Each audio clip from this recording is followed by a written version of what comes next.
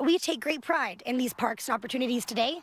I know that our children and grandchildren should be given that very same opportunity. With only 8 days remaining until the Alberta provincial election, the UCP and NDP spent most of Sunday of the May long weekend announcing more campaign promises, including an investment in tourism right here in Calgary. If re-elected, the UCP will support tourism in Alberta's largest city by working with the City of Calgary and the Calgary Exhibition and Stampede to build supportive infrastructure for a world-class arena and entertainment district. The leader of the Alberta NDP, Rachel Notley, was in the Edmonton area, meeting with supporters. The party also announcing an anti-Islamophobia strategy, with party members saying serious action needs to be taken following hate-motivated attacks, especially against Muslim women, saying, quote, "An Alberta NDP government will introduce the Anti-Racism Act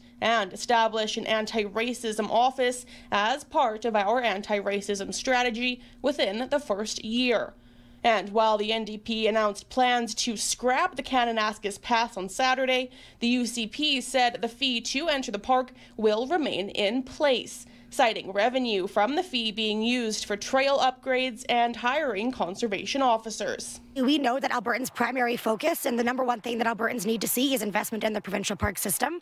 Last year or 2 years ago, Kananaskis had 1 million more visitors than the busiest national park in the country, which was Banff, which demonstrates just significant need to support and invest in our parks, and we'll continue to do that as a government.